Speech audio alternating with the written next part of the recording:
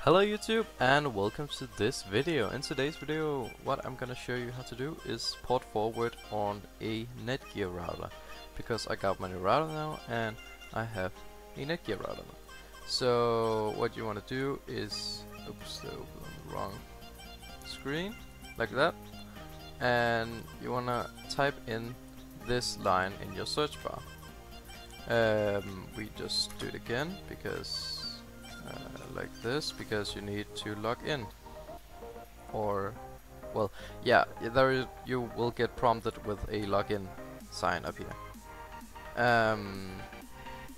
and the default for NETGEAR is admin as username and passwords as password, so that's quite easy.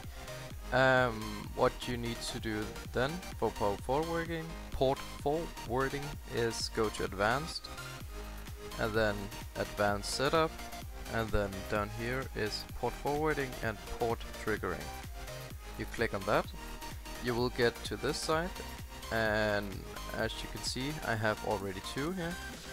This one is for my Minecraft server, it's Fatal Network, .uk.to, that's the IP, and this is the Minecraft server itself. And if you do it with 25565 as the port, you don't need the :25565 because that's just the default, and Minecraft just accepts it if this is the default, so you don't need to type the other things.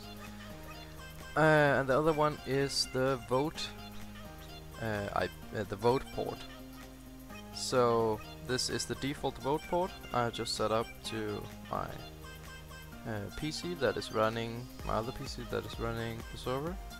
So if you go in here, you would click add new one, or add custom service down here, but we can actually just do that because it won't change this. So when you have clicked that, I don't know. Okay, there we go. You will give it a name, so I'm just gonna give it test. And then you would say 25565, like that, and you will select the PC it is for, or the device. So what you need to do to find out about that, you need to do CMD, right click it, run as administrator, click yes. Now you get to this window and it should say administrator command prompt, and what you need to do then is do ipconfig, like that, and as you can see up here, your IPv4 right there is .11. As you can see, mine down here, I can also see the name of my PC is this one down here. So I'm just gonna click that one, and you're gonna click apply when you're done, and that's actually it. And you can all just close all of that, but I have done it with the other server. If we go into Minecraft, you can see right here, Fatal Network. If we double click this one, we will get into the server. Just working perfectly fine. We can go into factions, and if you want to see how you can set up a bungee cord server in the next video, just leave a comment.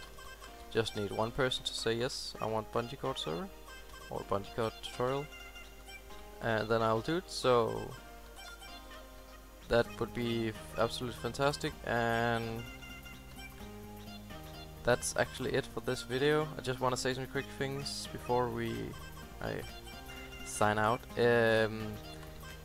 This is my server together with Chris Plays. We own this and I'm hosting it, and huge shout out to him. for letting me be in this cool community. And just there will be a link, so just go ahead everybody and subscribe to him, because that would be amazing. And guys, we are so close to 100 subs. It's insane. We need like 6 subscribers more. So if you could help me hit that, just hit the subscribe button and hit the like button, and I will see you in the next video. Goodbye!